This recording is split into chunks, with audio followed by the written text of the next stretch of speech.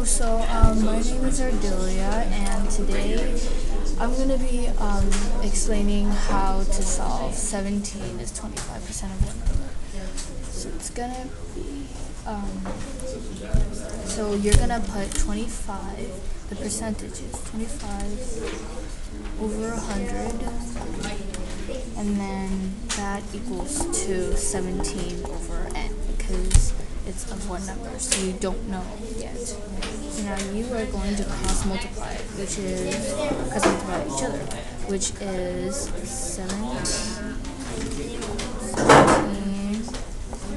So cross multiply, which is 700, and then it leaves 25. It leads to 25n because these are multiplied by each other. So we're going to take both divided by 25. You're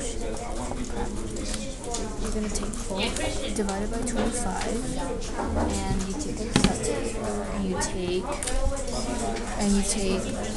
0 right here divided by 25, which is 68.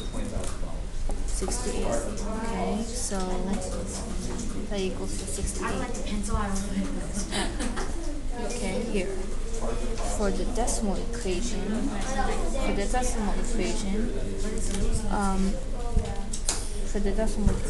going to take 0.25 over 0.25 equals, n right here. And then you're going to take that. So this is already 1 whole, so you don't need it. This is 7, so equals to 17 over 0.25. 0.75, and you change it into, and then you're going to take 17 divided by 0.25. So 17 divided by 0.25 is equals to 68. So now if you want to check your answer, but it's right or not, you're going to take the decimal right here, which is 0.25 multiplied by 68 parentheses. Okay, and then you're going to multiply each other. So 0.25 multiplied by 68, which is 17.